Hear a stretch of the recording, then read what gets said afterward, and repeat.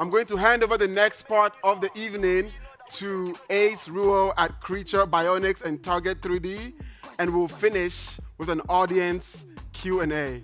I'll see you at the bar for a drink or two. Ace.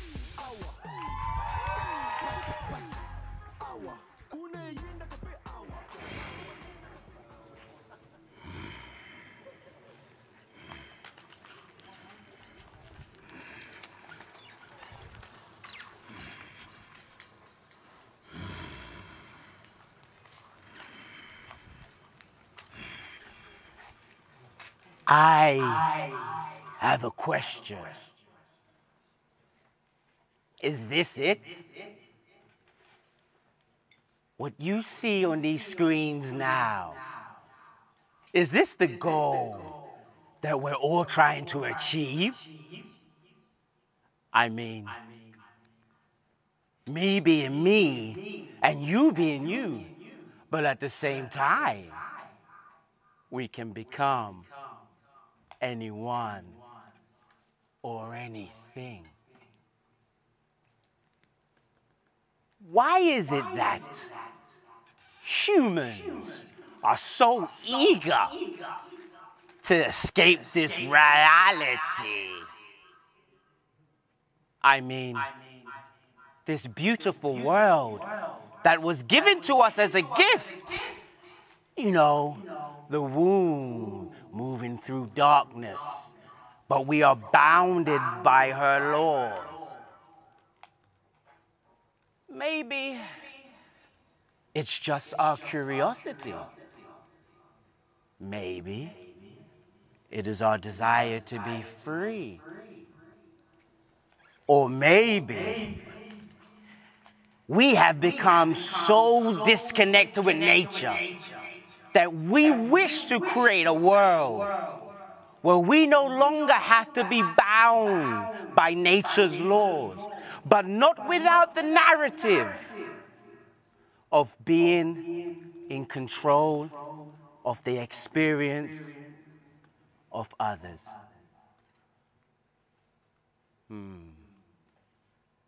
Maybe I'm just overthinking. Maybe this is humanity's destiny. Besides, I kind of love what I've become. The question is, will you love what you become when the time comes? But I am tired. I'm tired of hiding behind these walls, behind these curtains. I just want to be free.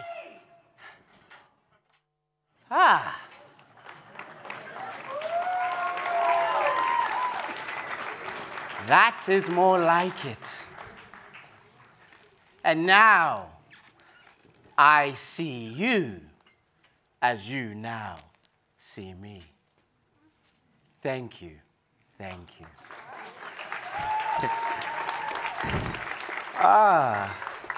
Hello, everybody. Hello, hello. So my name is Ace Ruel, and I am the director of Creature Bionics. And Creature Bionics is a character production company that focuses on creature and fantasy character performance. So what we do is we work with productions on helping them to get the best performance from their creatures and fantasy characters.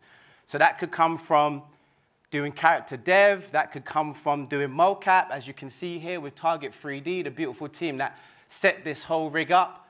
And we brought our practical effects, which is what my company made, which are monster legs. And if you see my little tail, you know, we do a little wag right there. See my tail right there.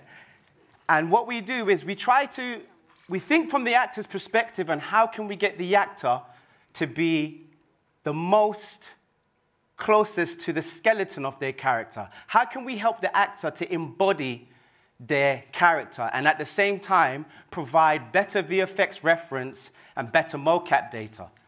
So what I'm going to do now, I'm going to come over there to the virtual production stage, and what I'm going to do is give you a comparison of two videos. Same character that you see over there, and you're going to see what I done as a performance when I had none of this on, and a performance when I had it on. And we're just going to do generic stuff because in reality it's easy to do the fancy stuff, but in the world of motion capture, we want to see the generic stuff, how you walk, your idles, your turns. These are the things that are most important, especially for video games. So this mocap's going to break because once I leave the volume, it's over. So say goodbye to this live character. Bye, everybody. Bye. OK, let me take this off. And I'm going to walk over here. Cool. Yes, yes, yes. So, hello everyone again. I'm now on the virtual production stage now, okay? So, what I'm going to show you in this video is basically what me and Target, we were doing. It was just testing out how we can tell the difference between using the rigs and what's the importance and what's the benefits. And the reason why, like I said, it's all about how can we ensure that the actor delivers the best, the most realistic performance, which helps you as a director, helps the production. It gives actors something more realistic to perform to and respond to. Because I'm from the world of motion capture, of playing characters such as Legend of Tarzan, playing the apes and the lions, or in the new Marvel Ant-Man, playing some of the creatures, Marvel Eternals, video games. But my focus was about how can I bring the most realistic performance. And so this is one side. These are some of the rigs that we have that are more of the ones that are up in the top end range, should we say. And it was the most complicated one to try to get to work. And then once we figured it out, and the team at Target, and as well as the team at Portsmouth that I've also worked with, they figured it out, and this is why we've been able to do it. So everything I'm going to show you right now is going to be no cleanup. So what do I mean by no cleanup? For those that don't work in the industry, you would know, basically when it comes to cleanup, it means when you take the motion capture data, you have somebody edit it to make it look nice and prim and clean for when you put it out. So we've done this raw. There might be a bit of clipping with their hands going through the legs because we were just trying to make it as realistic as possible. So the first thing that we're going to look at in the walk cycle is just a generic walk. And when I say generic walk, it means no character, side by side, and just walking just like this.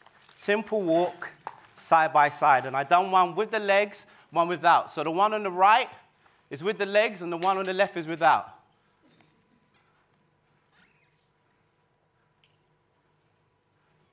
If you just pause that.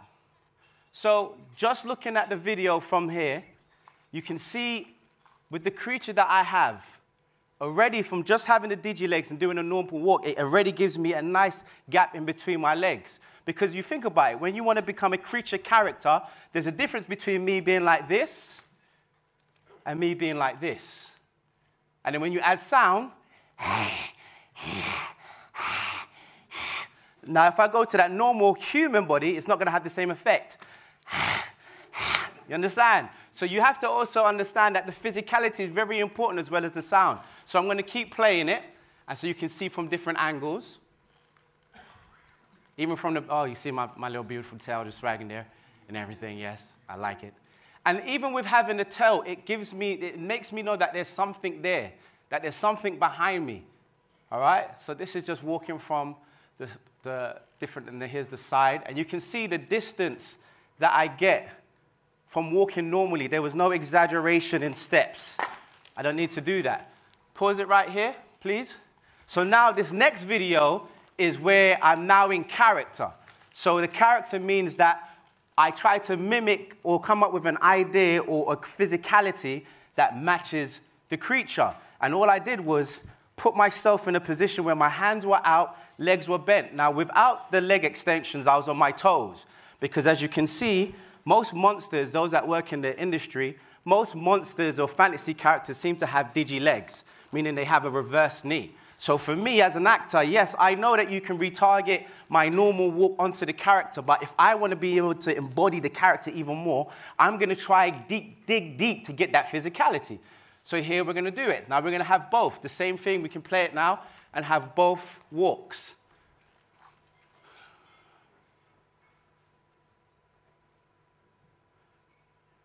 And we're going to pause it right there. So when you're looking at the walks, and this character is very tall. Now, the benefits of having something like this means I am able to embody more into a character, and I'm also to provide weight to the mocap. Because if you play the video, keep playing the video, and you look on the left side, you can see the weight is not exactly the same. And I have to more exaggerate it when I have no legs. And bear in mind, I'm on the tip of my toes, so that can only last for a certain amount of minutes before it starts to burn off my calves. And then you can see, again, the distance that I get when I'm walking. And these are the things and reasons why I believe that these type of things mixed with VFX, mixed with motion capture and practical effects, and merging the two, rather than living in one side or the other side, can bring the best performance. Now, before I leave the stage, I want to know if there's somebody in the crowd that would like to do a little test. All right? And when I say a little test, because there is a way for us to engage in a physical performance where we can connect to Creature and influence the audience to believe that what they are seeing is something different. Because the two main important aspects of playing a Creature character that is different from human is one, the breath and the sound. The breath, the sound, and the weight, should I say. They're the most three important things that separate when you're playing a Creature character compared to a human character. When you play something like a lawyer or a doctor, you don't think about my breath. Okay, how am I breathing? What type of breath am I having? Okay, how heavy am I? But when you're a Creature character and when you're playing fantasy, you have to know the sound and the breath. Because like I said, if I just do this, it has nothing.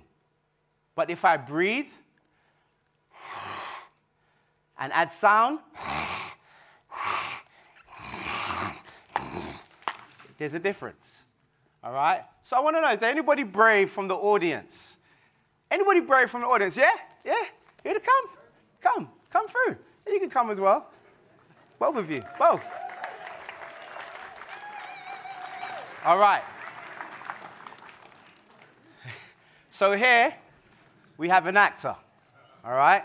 And here we have somebody that's not an actor. Now, no, but let me tell you why it doesn't really matter. Because when it comes to acting as Creature characters and fantasy characters, it's still subjective. It's very subjective because they're made up. No one can tell you that this is the right way to act like a zombie. Because, we don't have any zombies yet, but you know what I mean. All right? But when it comes to Creature and fantasy characters, if you are willing to give yourself to becoming this character, to being it, to using your senses and forgetting about thinking, oh my God, this is who I am, people are watching me. No, because I have to try and influence the audience to believe that the sound and the physicality that I'm having is real. So we're just going to do two things. So you going to give me your all? 100%. Are you ready to give your all? I'll give it a go. Okay. So we're just going to do 1, 2, 3 basic things. First, we're going to have a physicality. And all you're going to do is have your left foot forward just a little bit more. Yeah? And turn a bit to the angle, just a little bit to the side. And you're going to bend down just a little bit and have your hands like this. All right? And all you're going to do is first, you're going to know your character's breath. So your character's breath is going to be quick. It's going to be... And you see when you do it, can you see how naturally they go up and down? Now, all we're going to do is add a sound. And the sound could be anything you feel. It can be, it can be anything you feel. All right? So close your eyes. When you open your eyes, you will become your character, your creature. You must remain in it. You must be in it. You must feel and see that everybody that is out there is food. They're in your space. This is your food. So when I pat you on your back, what you're going to do is stay in your physicality. You're going to breathe and make your sound. In 3, 2, 1, go.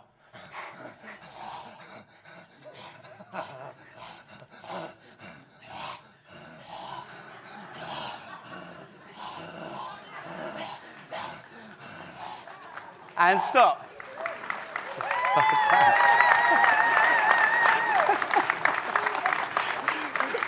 And no, this wasn't like chosen before selected with this guy here, I'm telling you, yeah? And this is what I'm saying. It's all about you being within the character and giving yourself to it. Yes, when it comes to video games and certain things, there's certain logistics that you need to know and understand when it comes to mechanics, especially in video games. But when it comes to just being, it's all about you just accepting that this is what it is, forgetting the opinion, forgetting what you are, and just becoming. Guys, thank you. Thank you very much. I appreciate it. Thank you. Thank you. So, guys, I just wanted to say thank you and definitely give a big thanks to Target 3D because without them, it was not possible. So please make some noise for Target 3D. And guys, I hope you enjoyed what I had to say, and I'll see you guys after when we get drunk. Yeah. Thank you.